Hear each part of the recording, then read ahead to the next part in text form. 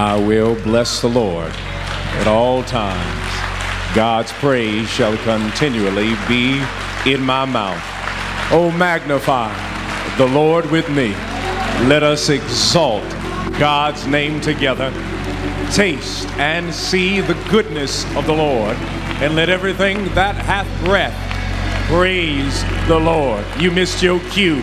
Let everything that hath breath praise the Lord. If the Lord woke you up this morning, started you on your way, you have reason to give God praise, for the Lord is worthy to be praised.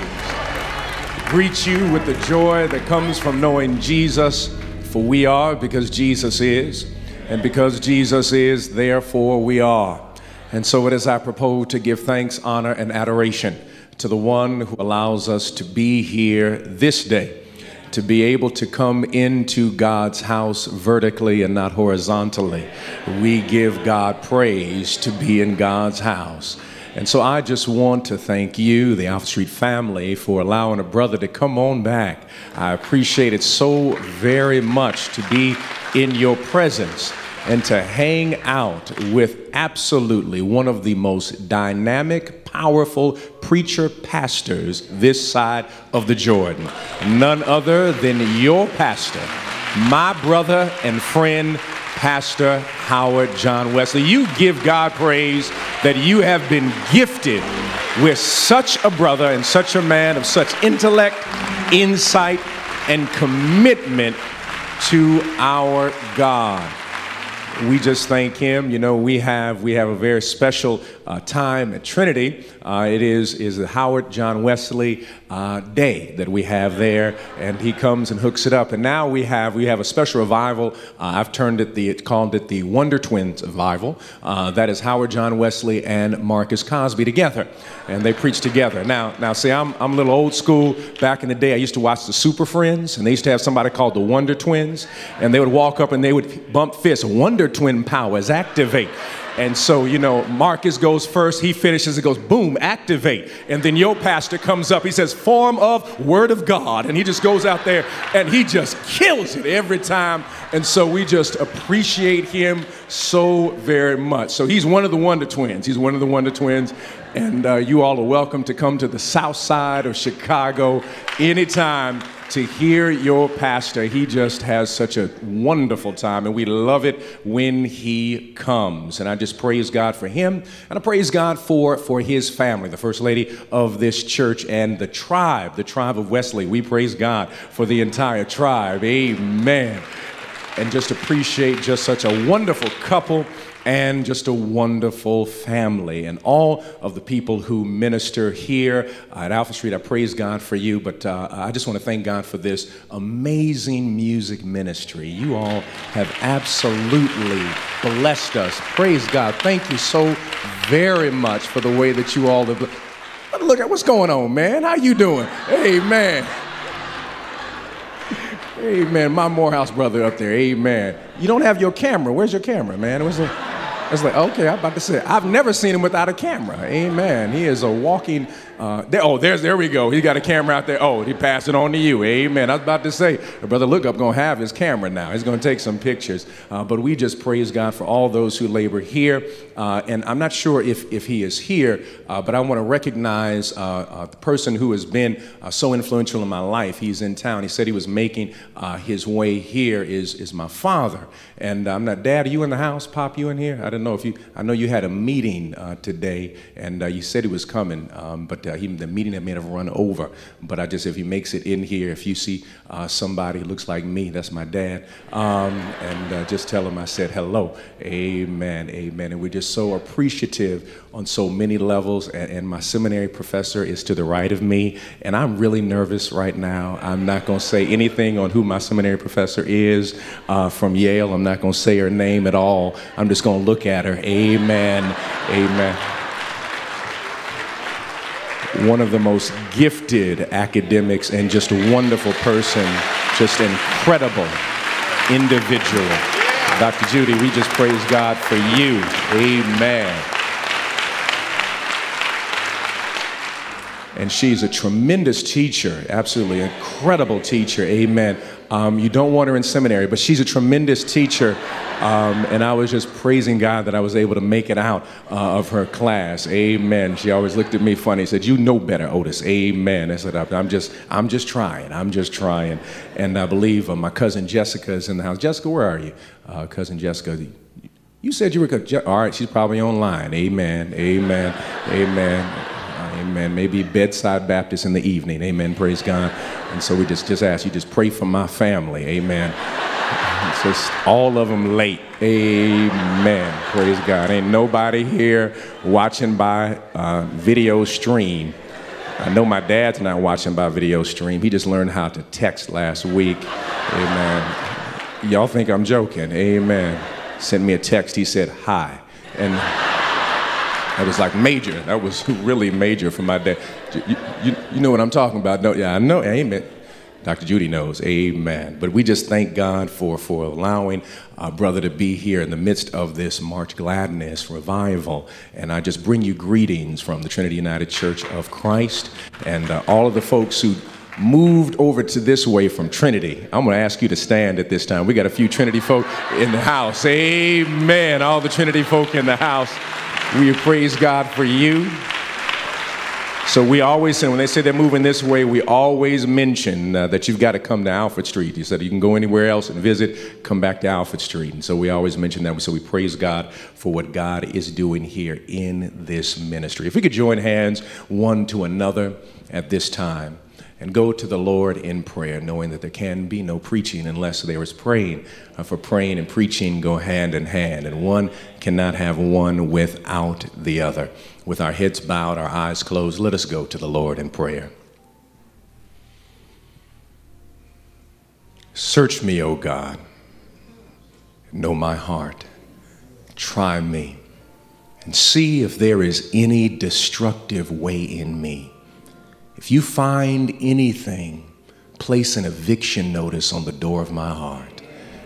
Uproot it and remove it from me. Diminish me and allow your word to go forth. Do not allow this broken vessel to get in the way of what you have to say.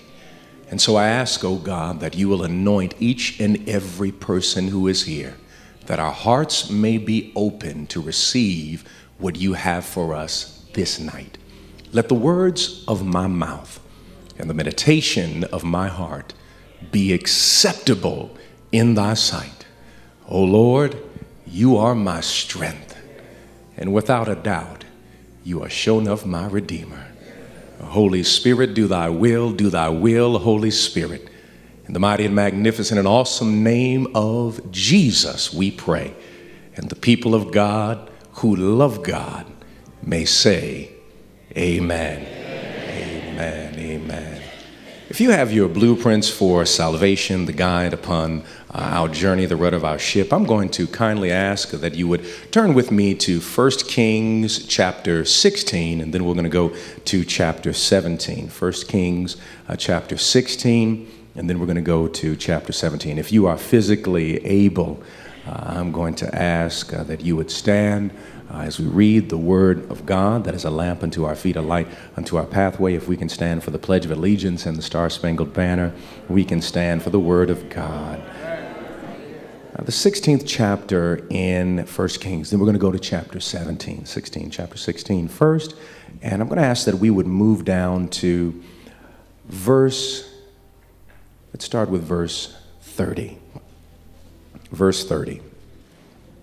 It reads this way. I'll be reading from two different translations. One is the NIV translation.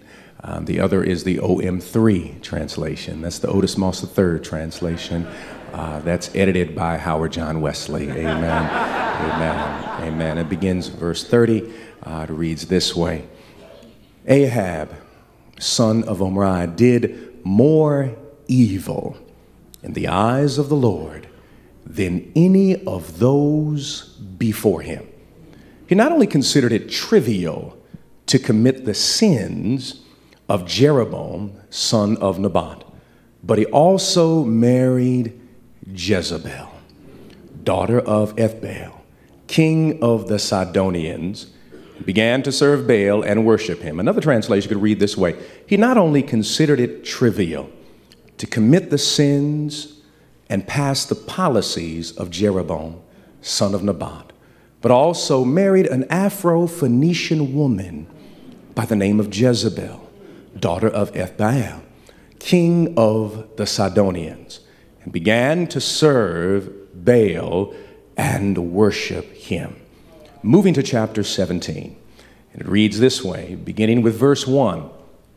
Now Elijah, the Tishbite, from Tishbe in Gilead, said to Ahab, as the Lord, the God of Israel lives, whom I serve, there will neither be dew nor rain in the next few years, except at my word.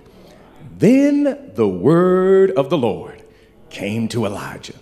Leave here, turn eastward, and hide in the Kerith ravine, east of the Jordan. You will drink from the brook, and I have ordered the ravens to feed you there. So he did what the Lord had told him. He went to the Kerith ravine east of the Jordan and stayed there. The ravens brought him bread and meat in the morning, and bread and meat in the evening. He drank from the brook. Sometime later, the brook dried up because there had been no rain in the land. When the word of the Lord came to him, go at once to Zarephath of Sidon and stay there. I have commanded a widow in the place to supply you with food. The OM3 translation reads this way. Now Elijah the Tishbite from Tishbe in Gilead said to Ahab, as the Lord, the God of Israel lives, whom I serve, there will be neither dew nor rain in the land for the next few years, except at my word. Because of your policies, there will be an ecological reaction. Then the word of the Lord came to Elijah. Leave here, turn eastward, and hide in the valley, east of the Jordan. You will drink from the brook, and I have ordered some thug ravens to feed you there. So he did what the Lord told him. He went to the Kerith ravine east of the Jordan and stayed there. The thug ravens brought him bread and meat in the morning, and bread and meat in the evening, and he drank from the brook. Sometime later, the brook dried up because there had been no rain in the land. Then the word of the Lord came to him. Go at once to the Afro-Phoenician city, Zarephath of Sidon, and stay there. I have commanded a single sister to hook you up with everything you need. May the Lord add a blessing to the reading and hearing of God's holy word.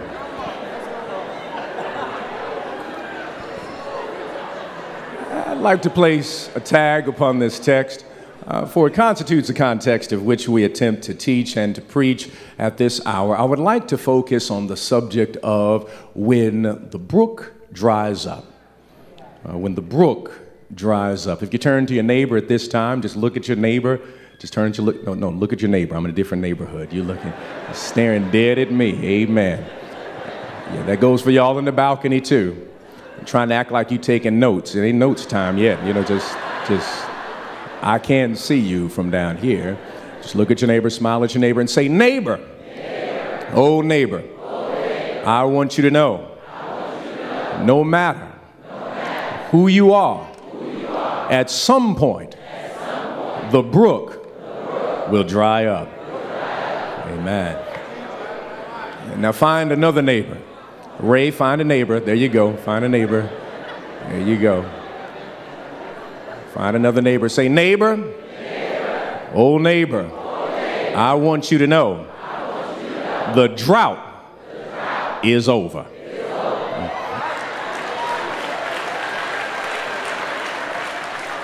The drought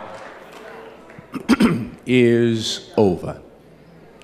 Pastor Wesley, I have to say this at the outset, that no matter who you are, where you are from, at some point in your life, the brook will dry up. It does not matter who you are or what your station in life, where you receive your sustenance, the resources you see in your life at some point will dry up. Life, unfortunately, has been designed with a peculiar cosmic chaotic character, but divine construction, Dr. Judy, that the brook will dry up. Life, unfortunately, guarantees a minute of drought, a moment of famine, an instant of insufficiency, an occasional lack, a twinkle of dearth, and a bit of deficiency. There are moments when the reservoir of sustenance and substance will be drained of all vitality. Brooks will dry up. Jobs will disappear. Businesses will close. Marriages will shatter. Relationships will explode. And sometimes children will lose their doggone mind.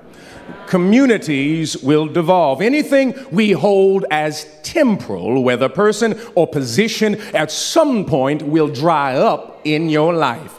The body you have now, with all of its vitality and mobility of your limbs, no matter who you are, you cannot take some pill or post-operative procedure. At some point, it will dry up. If you don't believe me, in the words of my grandmother, just keep on living, child.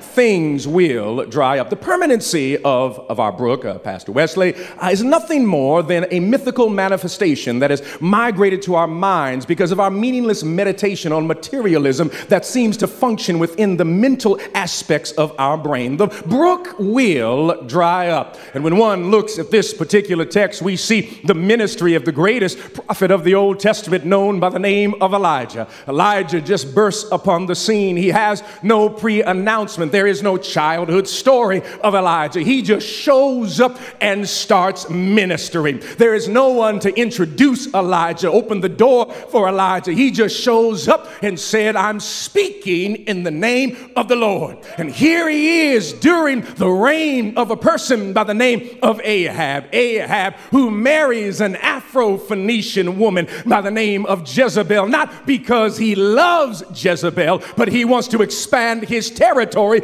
in Palestine. It's a political marriage. He marries Jezebel, even though she has a different value system. He's willing to hook up with somebody that does not share his values because he places political values above his spiritual values. And as a result of that, he ends up worshiping Baal. He's trying to expand his territory. As a matter of fact, the text tells us that he passes policies that were farther to the right than his father. He has a legacy in mind, that he has daddy issues, so therefore he's trying to finish his daddy's work. And so he ends up passing policies that are more destructive to the kingdom than what his daddy passed. Y'all missing what I'm saying. He ends up passing policies that are farther to the right than his daddy because he has daddy issues. He marries Jezebel not because he loves her, but he wants to expand the territory.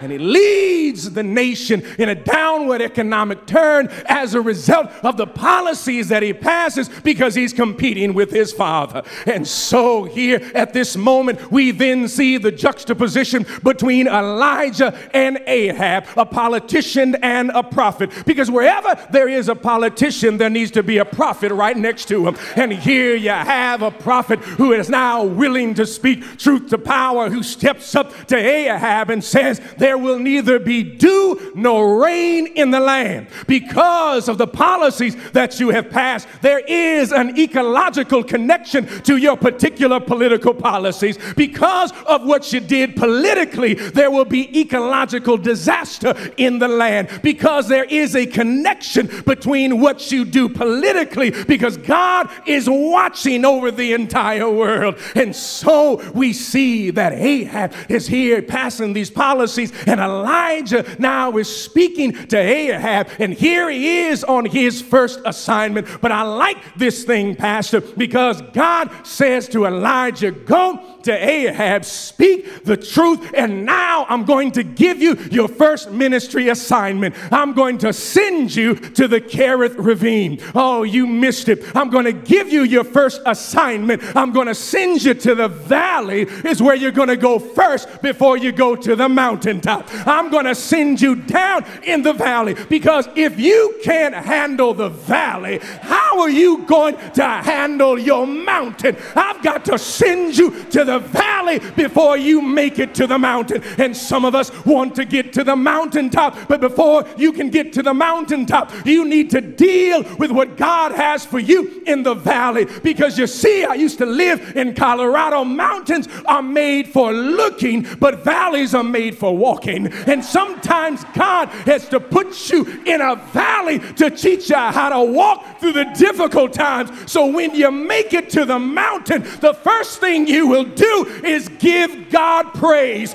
And I don't know if there's anyone in here that God sent you to the valley first, but you found out, since I can handle the valley, I can deal with my mountain.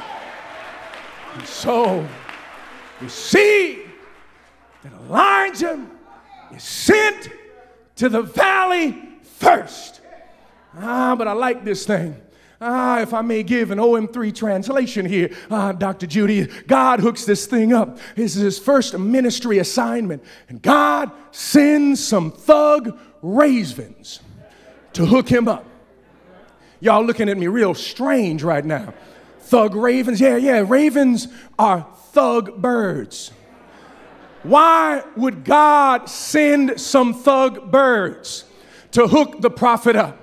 Because he's trying to build a ministry in the valley.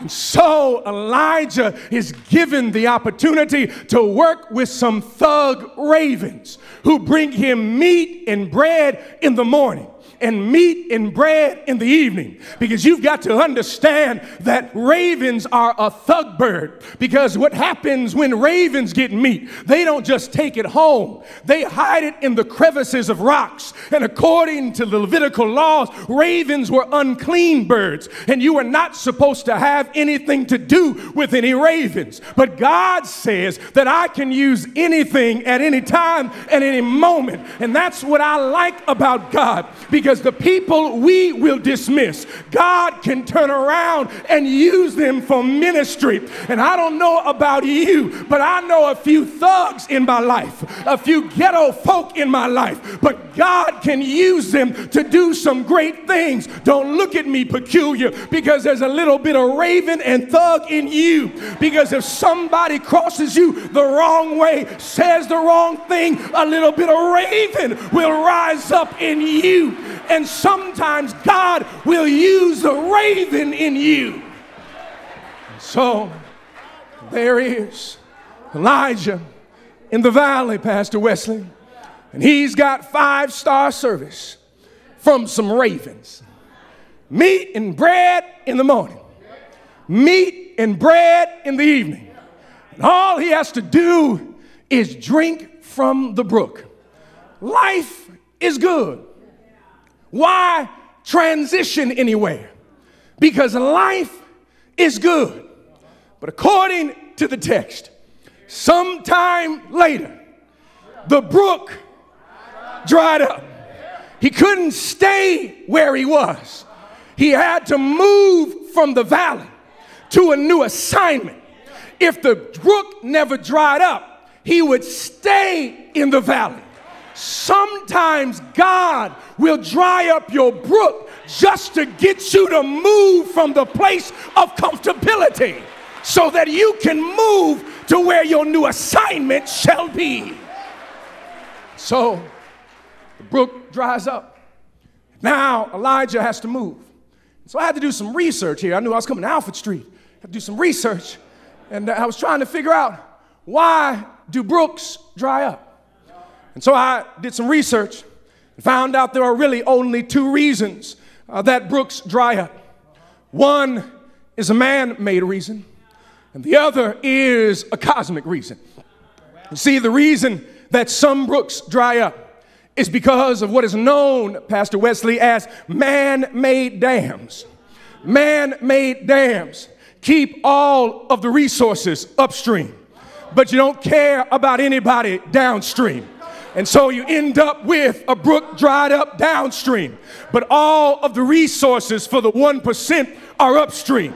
And sometimes somebody will institute a policy that will dry up the brook for somebody downstream. But there's some water upstream, and there has to be some dam breakers in the house to ensure that the 99% will receive.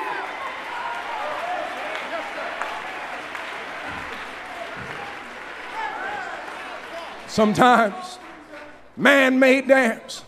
You all are still not getting what I'm saying. Let me see if I can break it down this way.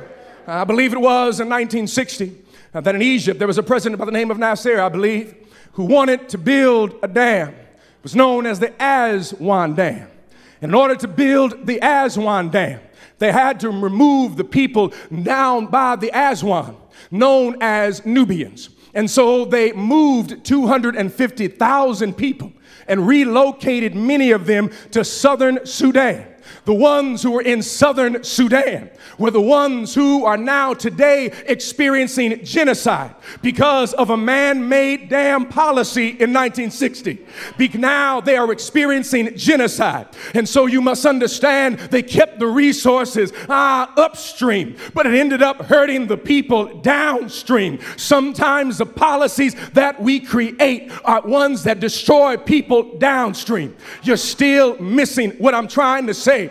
America sometimes has some policies that build dams for those who are upstream and end up hurting people downstream. Let me break it down. Y'all don't know what I'm trying to say. I'm getting excited right now. You see, I just saw my pop come in, so I felt my help coming on. And so, you see, sometimes that even America will build some policies and build dams that will hurt people downstream. See, some of you think that the economic downturn happened when a brother from the south side of Chicago became president. But I've got to break it down to you. If you really want to understand where the economic downturn came, you got to go back a few more years. Not 4 years, not 8 years, not 20 years. You need to go back 60 years. Because after the Great Depression in 1933, they passed something called the Glass-Steagall Act. The Glass-Steagall Act made sure that never again would we have investment banks and commercial banks merged together, because investment banks gamble your money. Commercial banks save your money. So from 1933 to 1980, we had a separation between investment banks and commercial banks. But then there rose a pharaoh you didn't know, a pharaoh by the name of Ronald Reagan and Alan Greenspan, and they decided to deregulate the banks so that they could have a merging between investment banks and commercial banks. But the policy continued to the first Bush, and then the policy continued to Clinton, and the policy continued to Bill Clinton, and he passed something known as the Citigroup Relief Act. The Citigroup Relief Act allowed investment banks and commercial banks to merge together. That's why when you receive your mortgage, one day it's with this company, the next day it's with this company. Then they put something together called CDOs, collateralized debt obligations, where they would package your mortgage and sell them out on the open marketplace. And then that allowed predatory lending to come into the black neighborhood, so that when you lost your house, somebody on Wall Street made money when your house was foreclosed on. And that policy continued through Bush. But it's when a brother became president, all of a sudden everybody wants to blame it on him. But the reality is, for the last 60 years, we have been walking with this particular policy that has hurt people downstream, because we have a policy that ends up hurting people who are poor. And I'm here to let you know we need some dam breakers in the church. We need some dam breakers to make sure that those who are poor will receive what God has called them to receive. Do I have any dam breakers in the house that want to make sure that the poor receive what God has called them to receive?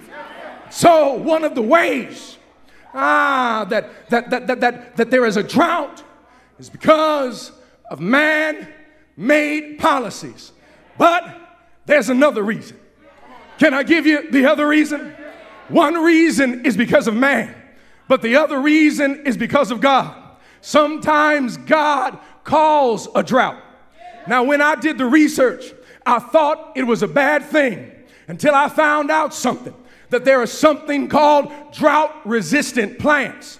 I thought everything died. but I thought maybe there were 1 or 2 drought-resistant plants. But I found out that there are hundreds of drought-resistant plants. But when I found out about the plants, I started shouting when I did the research. You see, a drought-resistant plant is drought-resistant, but it cannot become drought-resistant until it goes through a drought. That if you never go through a drought, it never activates the stuff inside of it to be able to handle a drought. Don't be upset about your drought. God's just trying to activate some stuff in you so that you know you are drought resistant.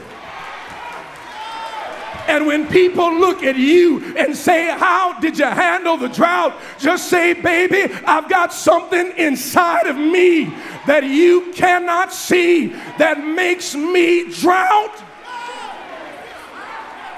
How is the plant drought resistant? Well, the plant is drought resistant because it has deep roots. It finds an underground reservoir you cannot see. So when you look at the plant, you don't know how the plant is able to survive in the desert. But if you talk to the plant, you would say, I've got deep roots. I've got something you cannot see. What are our roots that'll never leave you nor forsake you? What are the roots that no weapon formed against you shall prosper? What are the roots that the Lord is my light and my salvation? Whom shall I fear? If God be for us, who can be against us? Is there anybody in here? Do you have deep roots? Say yes. Yes. You are drought resistant when you have deep roots. But wait a minute, Pastor. You've got to understand something. When you're drought resistant, one of your jobs is to bless people who don't have the roots. You completely missed it.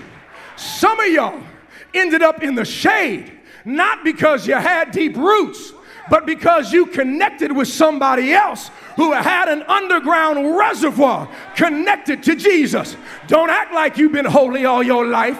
Don't act like you've been up in church all the time. You didn't always have a halo. There is some horns under your afro, as a matter of fact. You need to give thanks to God that you're connected with somebody who was drought resistant. Drought resistant plants.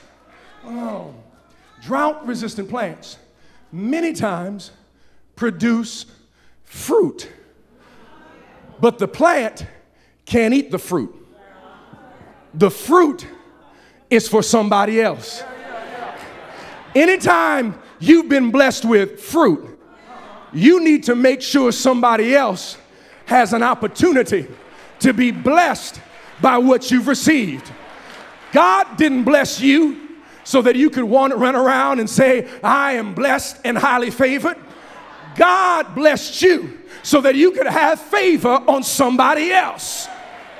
And so the drought-resistant plants end up saving the ecological structure because other animals and other plants are blessed by the plant.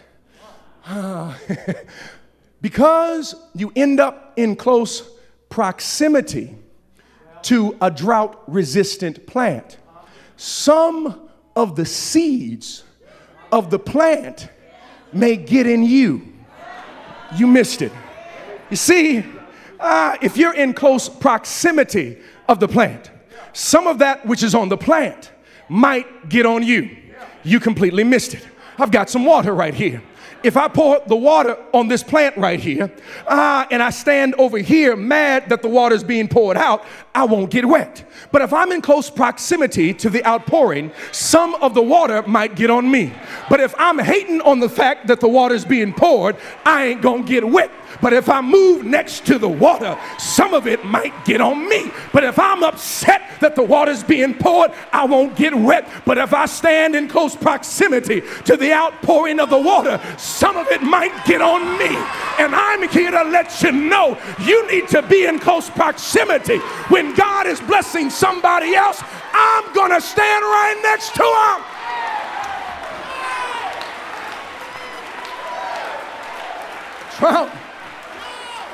resistant plant. So the plant is drought resistant. And here you have Elijah. And Elijah, the brook dries up. And he sees here that he's got to move on now because the brook has dried up. And God holds back the rain. And after this, if I may use my sanctified imagination, that Elijah is told to go to Zarephath. He's told to go to an Afro-Phoenician city. If I may give a different interpretation of the text, because there is a womanist ethic within the text, because preachers have always looked down at Jezebel.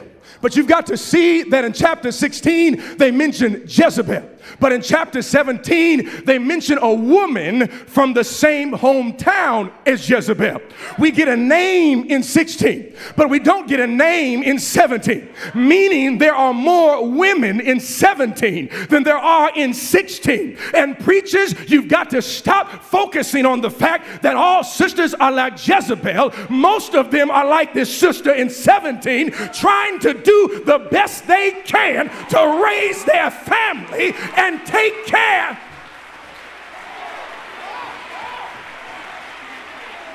So, if I may use my sanctified imagination, I can imagine Elijah with his patriarchal self saying, God, you want me to go to an Afro-Phoenician city and go and see a poor, broke sister, and she's going to take care of me. And God said, yep. Because before you can start your ministry, you need to have a sister as your seminary professor.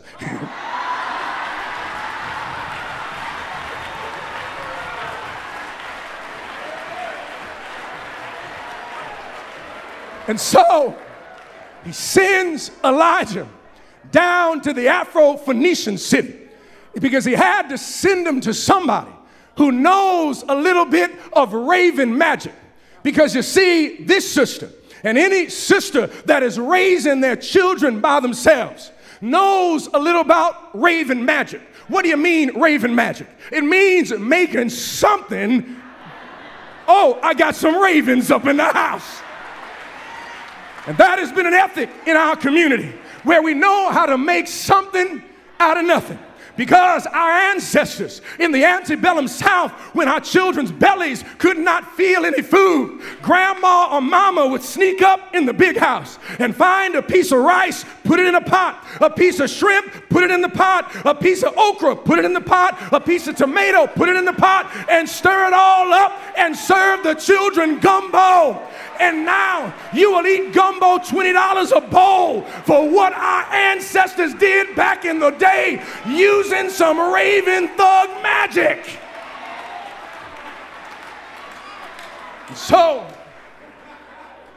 Elijah is sent to an Afro-Phoenician city because he had to have a sister as a seminary professor before he could start his ministry. And you see, Elijah had issues because he was operating with a patriarchal mentality. But I've got to give you some good news here. Don't ever let the shape of your help hinder your healing. Don't ever look at the outside trying to determine what God is going to do with that person. Because God can use anybody, anywhere, at any time to bless God's people. Let me raise on up out of here. But let me give you this story when I was in Augusta, Georgia. I pastored my first church in Augusta, Georgia. The Tabernacle Baptist Church is one of the oldest churches in Augusta.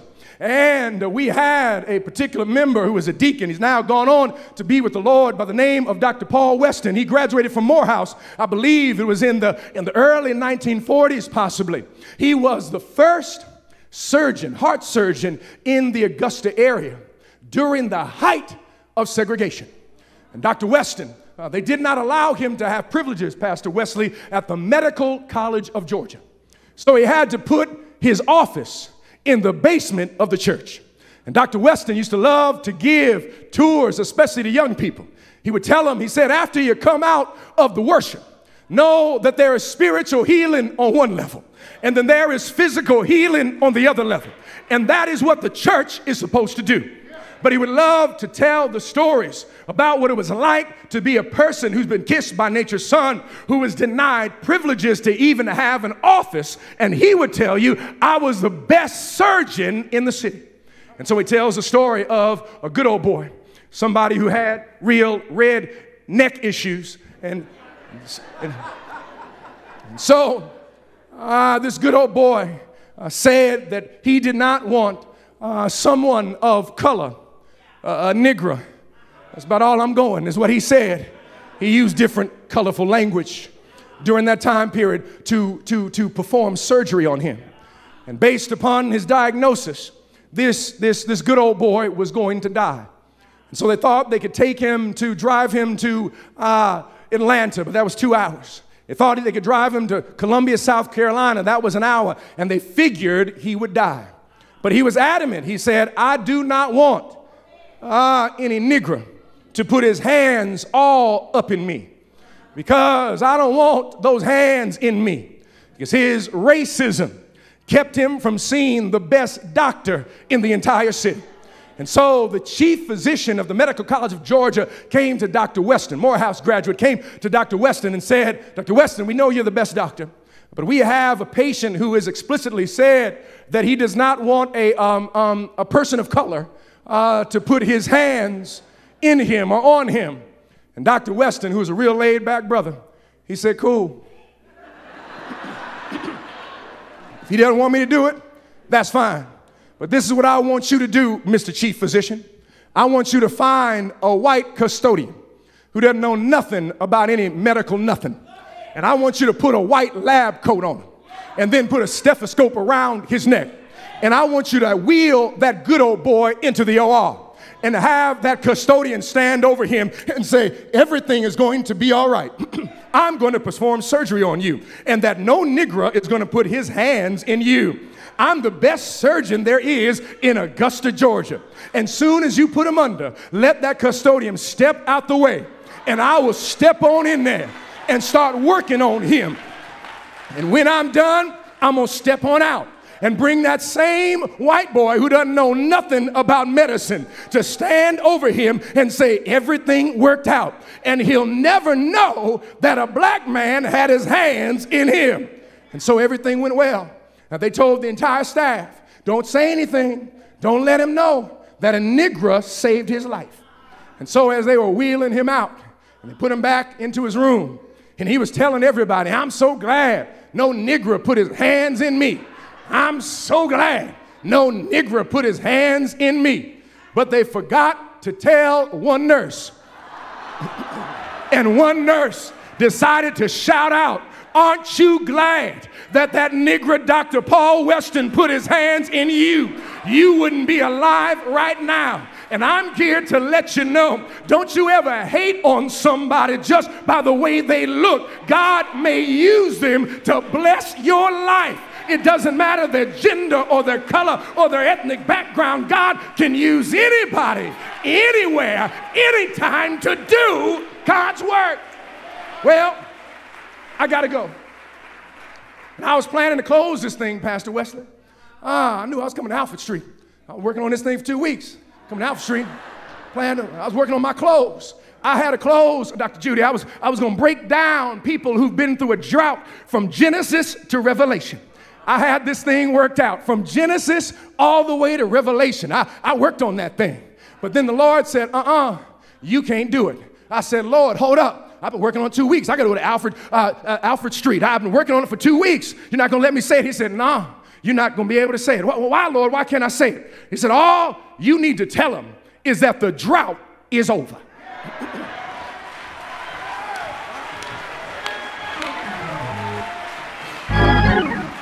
I said, Lord, what do you mean the drought is over? He said, Otis, do your research. Tell them how you end a drought. I said, Lord, how do you end a drought? Said, look it up and figure it out yourself. So I did a little research to find out how you end a drought.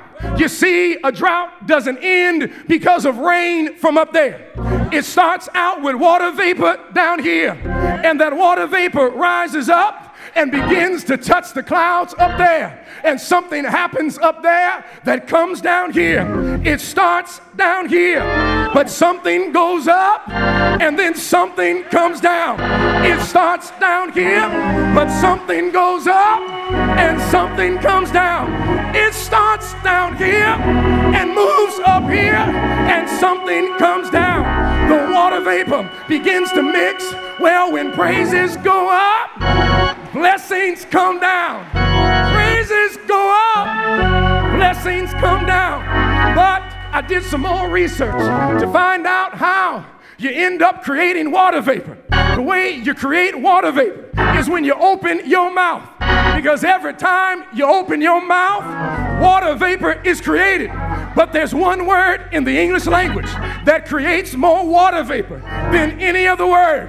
There's one word that creates more water vapor than any other word. If you want to end the drought, you need to learn this word. Do you want to know the word?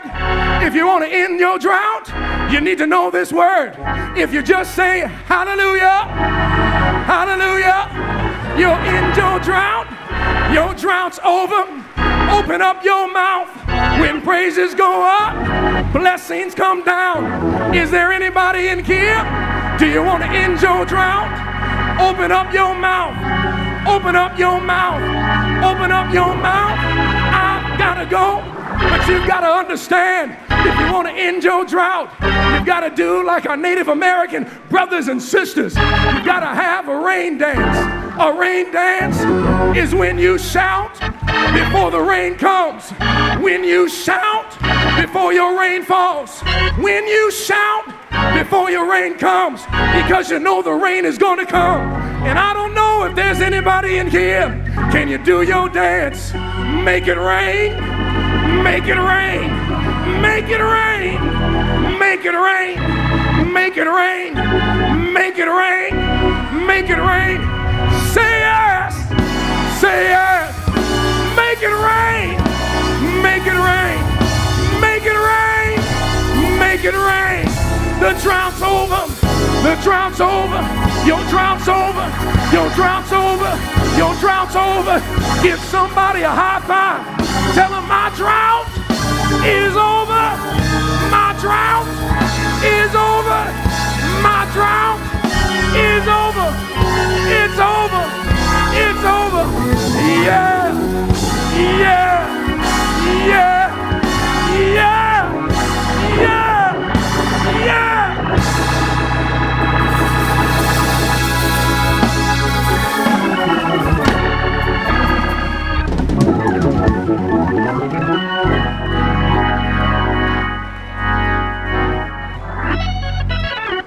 Drought's over.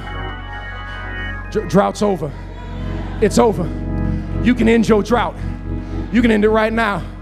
Open up your mouth. End your drought. I'm gonna count to 3. Somebody's gonna end their drought tonight. I'm gonna count to 3. You open up your mouth. You give God praise. This may be the last time, the last opportunity you have to give God praise and say, I'm gonna end the drought. Devil, you have no authority. I'm going to end this drought tonight. 1, 2, 3.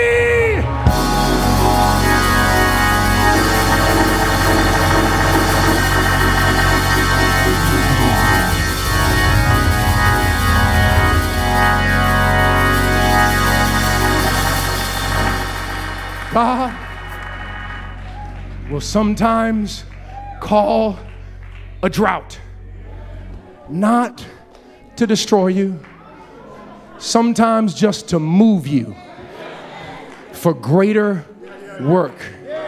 But if you want to end your drought, you ain't got to do it up in church. Get back to your house, get in the closet, and open up your mouth and say, this drought is ending tonight. Make it rain in your life. The drought is over. When brooks dry up, God gives us the power to end the drought.